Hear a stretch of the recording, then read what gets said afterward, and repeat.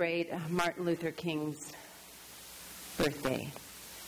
A man who was not a dreamer, but who had a dream to do just what Hannah was singing. And he sang so beautifully, Hannah, because the emotion and the understanding you put behind that, when we have a dream, something larger than ourselves, it will pull us and guide us and sustain us in so many different ways.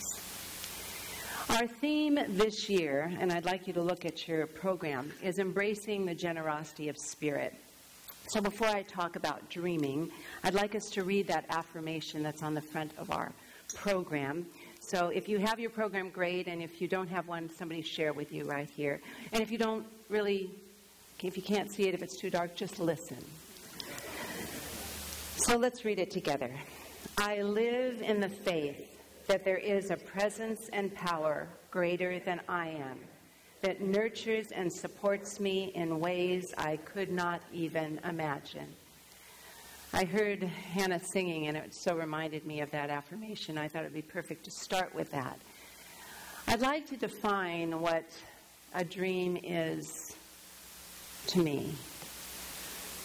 A dream isn't just wishing or daydreaming or trying to manipulate the outside world to create what you want. But a dream is using the dynamic power. It's using the dynamic essence and energy we have within to use that creative potential and infinite intelligence we call God, spirit, love, light, intelligence, life, universe, whatever you call that energy, that aliveness that is the life we live.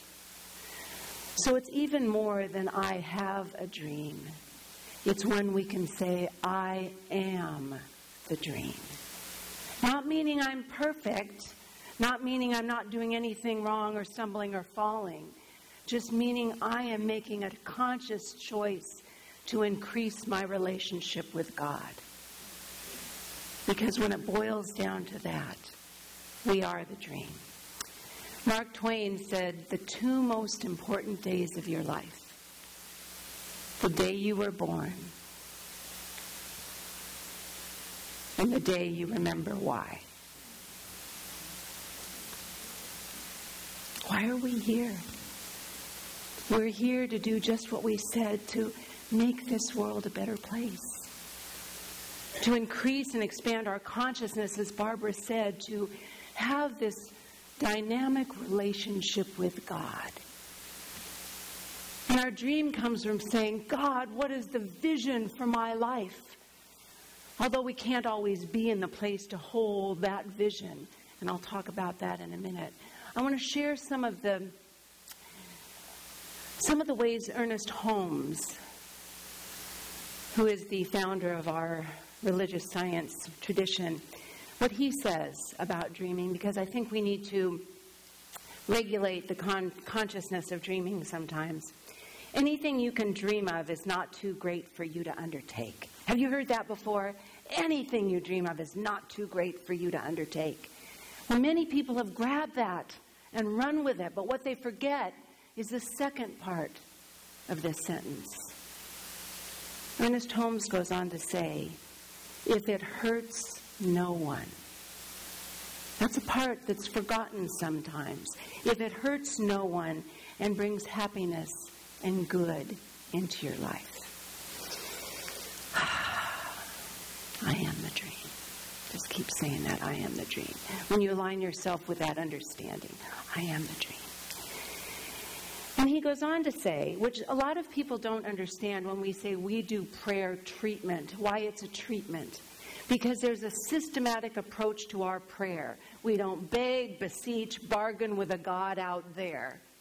Some of us need to update our faith. We don't do that. That's not the way we teach the power of that dynamic use of this creative potential. And let me tell you what Ernest Holmes says. When we do prayer treatment, we do not wish. We know. We know God is all there is. We know we are one with God. And we know whatever is the inspiration for us from the inside out is what we're creating here with this potential that we have. And he says, we do not pray, again, that beseeching, begging prayer. We announce what we know is true. We stand in that dynamic use of this potential. I am the dream, I am the dream. And we do not expect things are going to happen. We believe that it has already happened in the consciousness, in this unformed potential. We believe it's already there, and we just open the channel for it to happen. So when we know that, when we feel that inspiration on high, we just take our place inside the dream. Because, as Barbara said, we are the dream and the dreamer. And if we can take our place inside the consciousness of this unfolding potential, the evolution of life, then we can live in that and we can sustain most anything. So I mentioned to you that we can't always be in that place. God, what is the highest vision for my life? Because I'll tell you what, you're going to get some big things. Some days, it's just, what is the vision for this minute? Because that's all we can handle. Life gets heavy at times. There's disappointments, frustrations. There's things that don't turn out the way we want. And sometimes when you say, God, what is the vision for just this moment? It may be just to get out of bed. And maybe you can't even do that because you just need to nurture and take care of yourself. But Dr. Tom Costa, one of the longtime ministers in religious science from Palm Desert, he said, when your life falls apart, celebrate. You get to choose. You get to choose what pieces you're going to pick up. What pieces you're going to pick up and move forward in your life. Now, and Hannah was singing, I have a dream, and it sustains me. When times are rough, when times are difficult, I still have a dream. It's that knowing that there's always something more. It's knowing that we are here to expand that relationship with God, love, goodness, generosity, peace, kindness, power, whatever it is. We're here to expand that. And when we're not in alignment with that, we need to readjust ourselves and take time to reconnect. I know Martin Luther King, as I said, he wasn't a dreamer. He had a dream. And he announced it loud and clear in his passionate messages, speeches, sermons. And he's most well noted for his talk when he was the keynote speaker on August 28, 1963, on the stairs of the Lincoln Memorial, when he was called to be the keynote speaker for the civil rights movement in Washington. His dream was about freedom and justice and man's love for one another. And in once he said, even though we are in difficult times today, and there's many more difficult times to come, he said, I still have a dream. And if there's one thing that you and I take away from today, right there, I still have a dream. Those 5 words, I still have a dream, lets me know of the consciousness of this man that did so much change for this world. He didn't have a fixed consciousness. Hasn't happened so far, so it's never going to happen. He had a not yet consciousness. He had a not yet consciousness. Yes, I have a dream. Has it manifested? Not yet. But it's going to, because I'm part of the unfoldment, the manifesting of this dream. How many times have we put a period where God simply has a comma? In that fixed consciousness we get, the stuck mindset, we're not in the growth mindset where we're always at choice. We can use our obstacles to stop us in our tracks or to find a creative solution, how to make it better. He had a not yet consciousness. He said, I still have a dream. I dream that one day my 4 children will live in a world where they are not judged by the color of their skin, but by the content of their character. You and I are still working on unfolding that dream. He got it going. He got it rolling. He did his part. Thank God he had that not yet consciousness where he'd keeping on. You know, for us, we cannot give up. We do live in a world of disappointment. Turning on the news, how do we not fall in to the troubles of what's going on? How can we just be aware so we can say, okay, what's the prayer for me today? How do we not fall into that? How do we not fall into the problems? Believe me, my life is not where I thought it would be right here, right now. But I love it.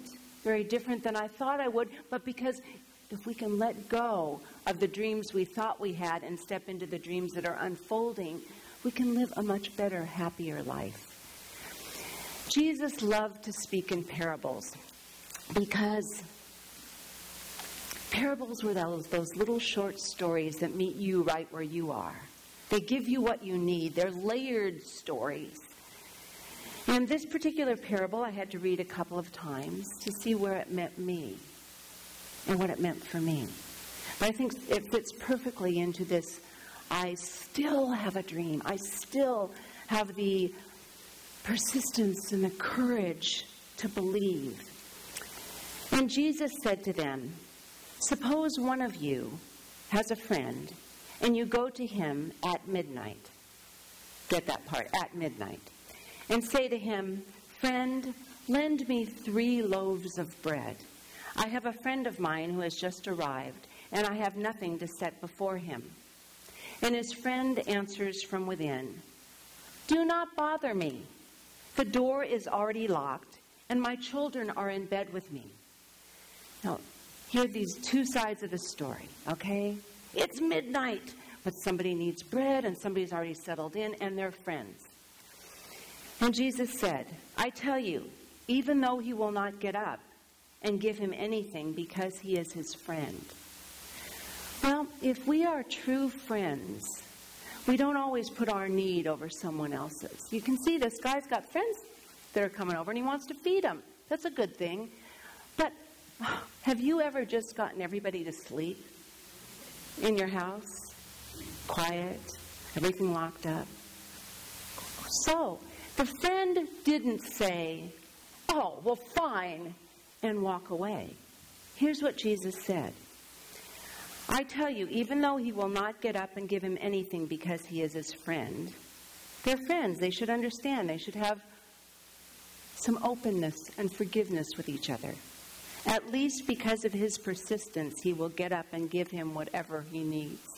For me, that means if the friend at the door says, great, I get it, you guys are asleep. Maybe if he didn't yell it and wake up the kids. But if he said, yeah, I understand you're asleep. When can I come back? I really want this bread for my friend. When can I come back? He didn't give up. I think the friend inside will say, come back when it's dawn. Come back a little later.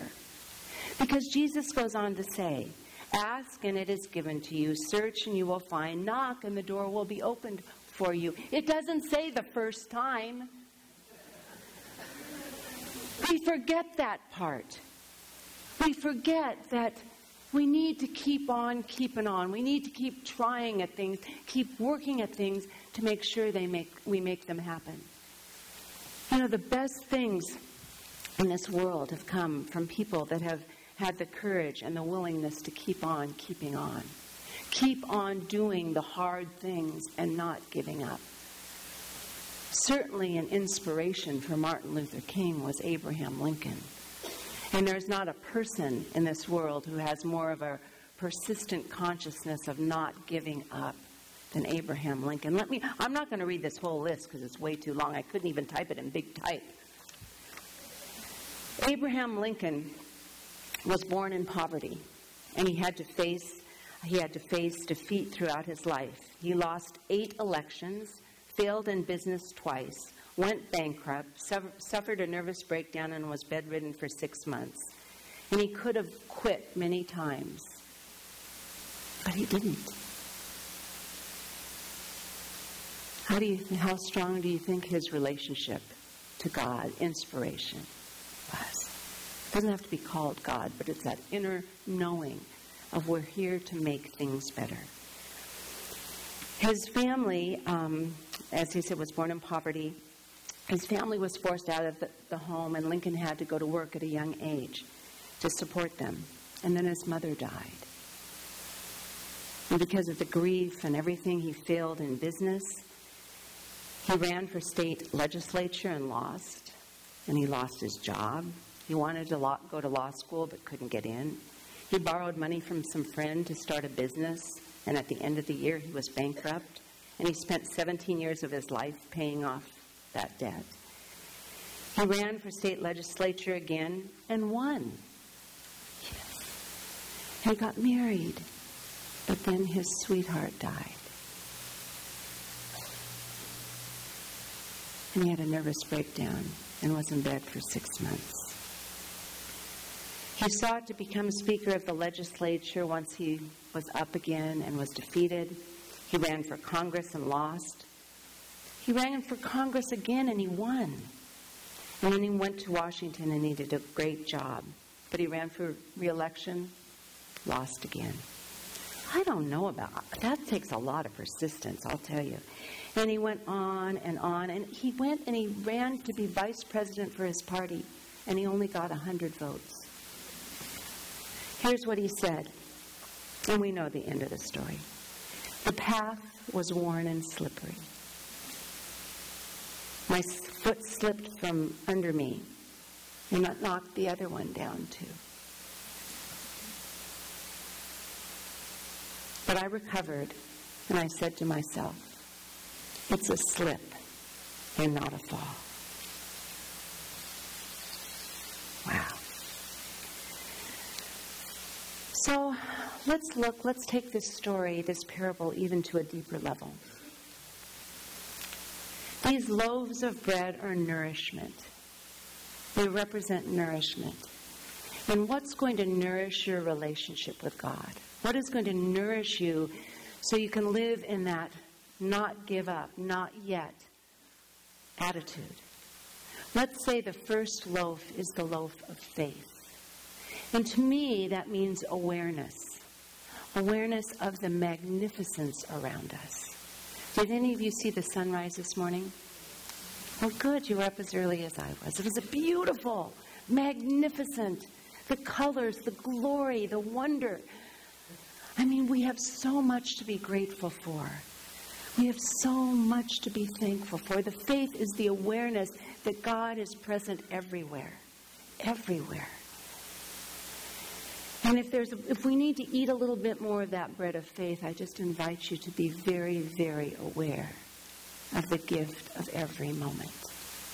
The gift of the sacredness of life. The second loaf of bread is the loaf of hope. Now, we don't like to say hope in science of mind and metaphysics or religious science because sometimes it's hoping to something out there when we know all that dynamic power is within us. But for me, the hope is the hope of not yet. There's always something more. That's what that hope that Abraham Lincoln had. The hope that Martin Luther King had. And the hope that we know that there's something better calling us forward to unite and come together. And the last loaf of bread is the bread of love. So we have faith is awareness, hope. What was the A I did? Attitude, the not yet attitude. And love is authenticity. If you and I can remember what we are made of, the energy, the essence of love, because that's the essence of God, can that remind us that we are all here to be brothers and sisters? Martin Luther King said in one of his speeches that we have, because of scientific advancements, we have created this world as a neighborhood. We know what's going on everywhere. But now we must use our morality and our spirituality to create a community. We either live in this world as brothers and sisters, or we will die and perish together as fools. It's our choice. So I think for each of us, in doing our part to continue this dream for our world, is to ask in any decision we make, any action we take, any relationship we have, does this decision, choice, thought, action, relationship bring me closer to God, if that's a word you like to use, closer to love, closer to being alive, closer to truth, closer to whatever it is, but does it bring me closer to that? So you and I can know that we are a grand and glorious part of fulfilling this dream. Dr. Martin Luther King ended his I Have a Dream speech with these words. And we need to add more to this too.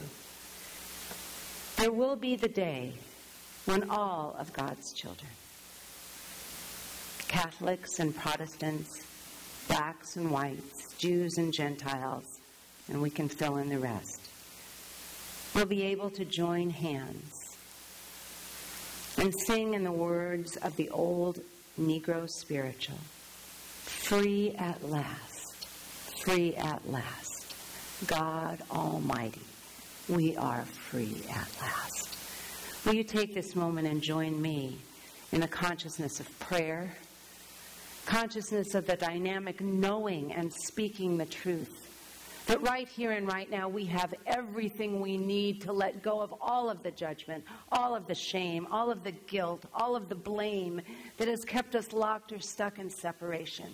Right here in this moment, we have everything we need to become an outpicturing of the unity of bringing together life in community and unity and create a world truly that is better and better and better. We are part of the evolving process of love. Right here in this moment, I know for each and every one of us that we stand in the power. We stand in the power that we are choosing to use, that creative potential, that infinite intelligence, to bring us together in a community of unity. We recognize that we are interrelated because we are all made of the same stuff. There may be different colors and different religions and different races and different expressions, but we are all God. We come from the same beating heartbeat. We have the same blood. We have the same life. And it's ours to choose how we use this to bring us closer to our oneness. That we can truly say, I am free from the things that keep us separated. And I am open and available to be used because I am the way that God knows and expresses itself. I am the way that life lives. It's in this moment, I know for each and every one of us, that we see this new world coming. A world where we do stand together hand in hand.